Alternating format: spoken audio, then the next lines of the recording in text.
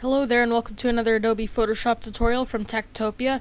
Today I'm going to show you how to convert an image to make it look like it was hand-drawn. Now I posted a tutorial similar to this, but the difference here is that this is a different technique and it will get you a different style of drawing or painting or something.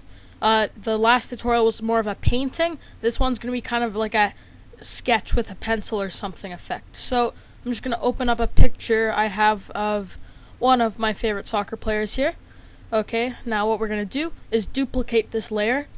So all you got to do is drag this layer into this little icon over here. And there we go, it's now duplicated. Now we can go up here to Image, Adjustments, Desaturate. And this will make this layer black and white. Now what we're going to do is duplicate this layer again. And again, just drag it into that little icon there. Or if you want to just use a keyboard shortcut, hitting Ctrl and J on your keyboard will instantly duplicate it. So you can try that as well. It's the same thing. So now we got our colored layer and then 2 copies of a desaturated layer. Now make sure you're on your top layer here. Now what we're going to do is we're going to go to, we're just going to hit Ctrl and I on our keyboard, and what this does is it inverts the colors, so it gives it kind of an X-ray look or something. So again, after we have duplicated our layer, we're just going to hit Ctrl I and it will invert it, and that is on the top layer, background copy 2. Okay, so now we got this kind of effect. Now what we're going to do is go over here to our blending modes. It's at normal by default. We're going to change this to color dodge.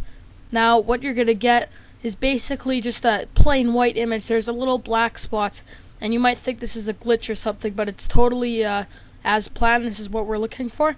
Now what we're going to do is go to Filter, Blur, and pick a blur. I'm going to do Motion Blur, and there you go. It kind of looks like it was hand-drawn by somebody. And you can change the radius of the blur to whatever you want to get whatever kind of effect you want. If you're unsatisfied with the overall result, you can cancel it and go to Filter, Blur, and try out a different blur. Let's try Surface Blur. And there you go. It could get you a different kind of effect if you're looking for. Doesn't really matter. Just mess around with it, find something you like. I'll be satisfied with this effect. You're going to hit OK. And now there you go. There's the final effect. It kind of looks like someone drew it. And there you go. If you want this second layer here, there's the background, then the background copy, then the second background copy. If we want, we can turn off the first background copy by going to this little eyeball here and clicking that eyeball. And now it will bring the colors back, but still preserve the little sketchiness effect. So you can turn the color on and off by hitting the eyeball over there, and that's on the first background copy. So you could do whatever kind of effect you're looking for. But that was just another easy tutorial. Hope you enjoyed it. Comment on this video, rate it, subscribe, have fun. Anyways, see you guys later. Take care.